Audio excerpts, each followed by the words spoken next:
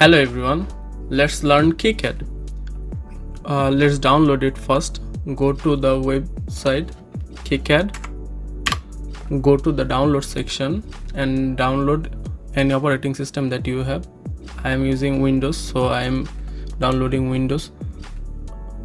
In here you can find any server, just click on it and it will be downloaded. I have already installed this. Installing is really straightforward, so I am not making the video. Go to KiCad 9 and here file, new project, then go to any location. I have KiCad project right here. Now we will make a regulator, REG, enter. You have two files, schematic and PCB.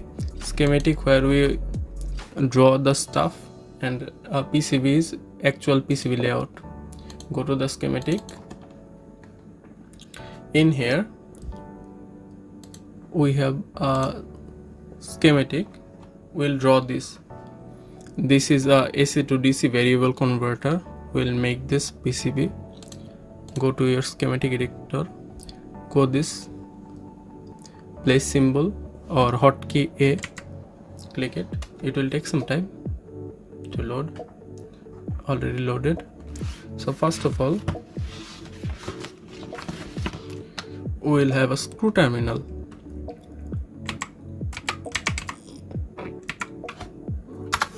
Screw terminal 2. Go to the footprint and click any footprint that you want. I am using this footprint. No. This footprint. This is a terminal block. Click R to rotate, then place the second footprint, GB. This is a full bridge rectifier. I am using 420 volt, this one. I have full bridge rectifier now. Then we'll use a capacitor. Press C to capacitor, then select footprint. I am using disc radial type capacitor 10. This is good enough for me, 10 and 20 mm. I can select a smaller version also, and this works. Click OK. You have capacitor. Then we will need the actual IC LM317. I am using TO2 version, T220 version. Go. Then I need a variable resistor.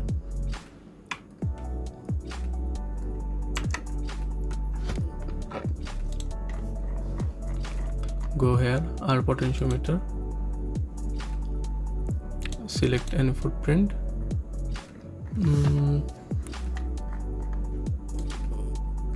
I am using this one right here. I need resistor. Go find any stuff you want and you will find it in here.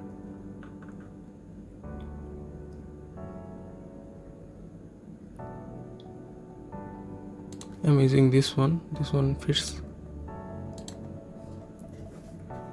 And then I also need a capacitor.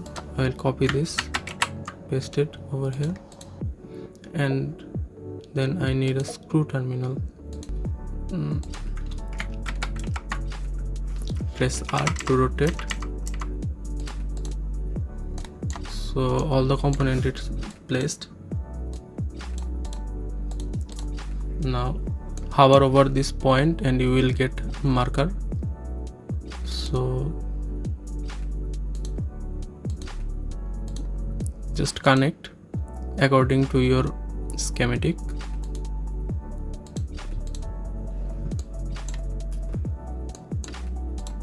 This capacitor we will change the value. This would be 22,000 microfarad. Now the positive side would be positive.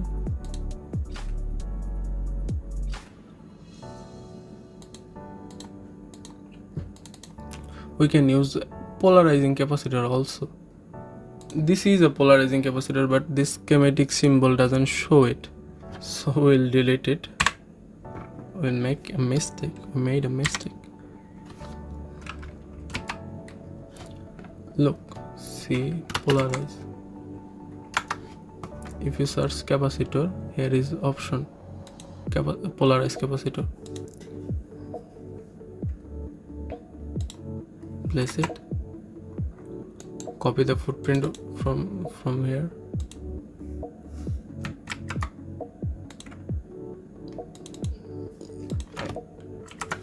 paste the footprint.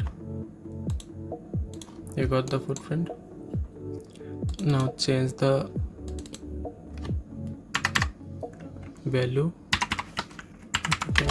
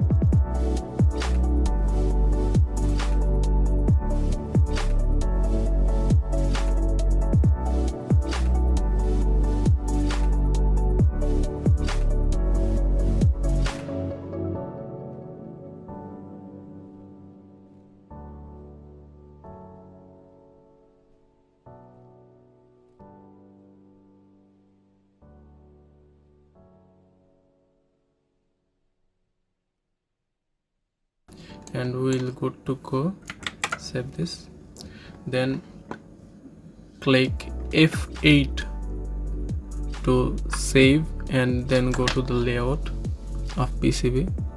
Now all the packages are here. Click update PCB, close, and you have all the packages over here. Now we'll make sure that everything is properly aligned. First of all, align all the items.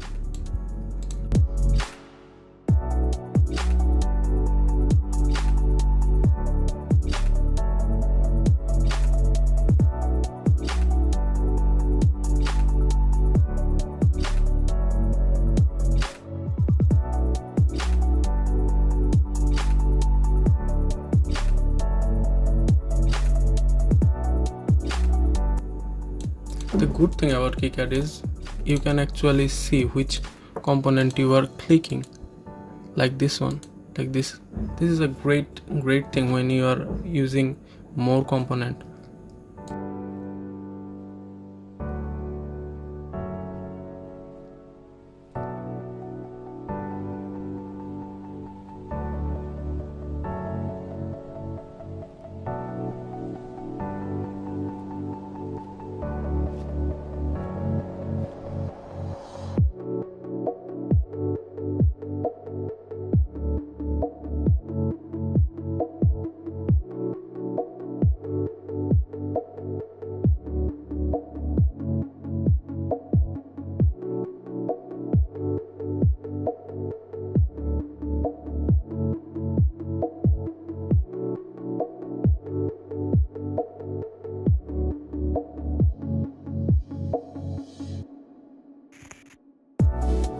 Now you have a proper board. You can go to 3D view and see the thing. Some 3D component are missing.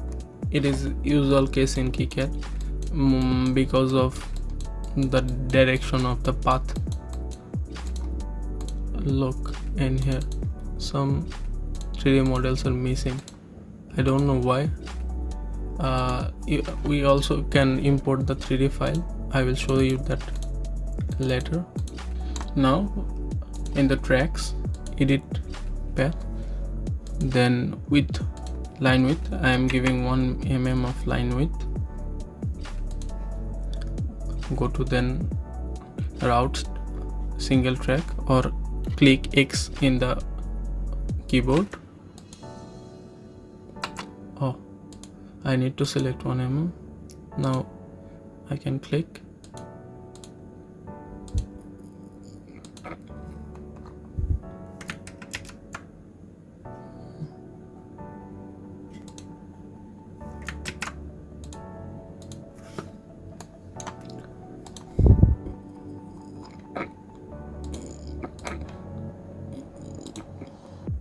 Will not play.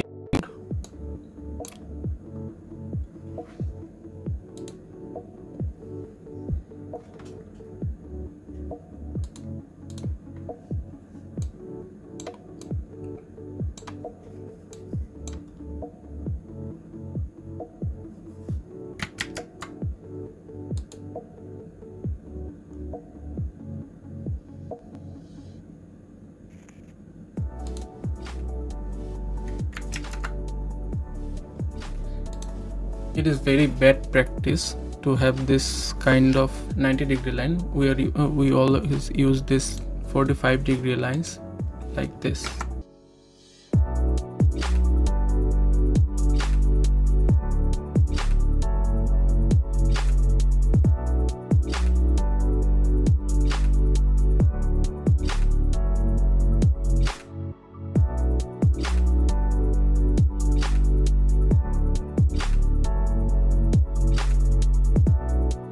We have to be in front cover zone.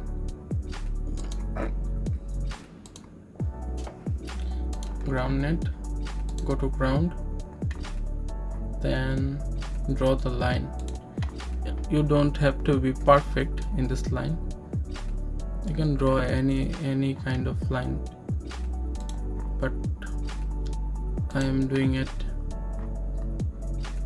more robust way. Press ESC, then press B to fill the zone. When you fill the zone, look, I still have a missing line. I have imported all the 3D files and some finer details like this register and some components, and this is how the final PCB looks. Isn't it awesome?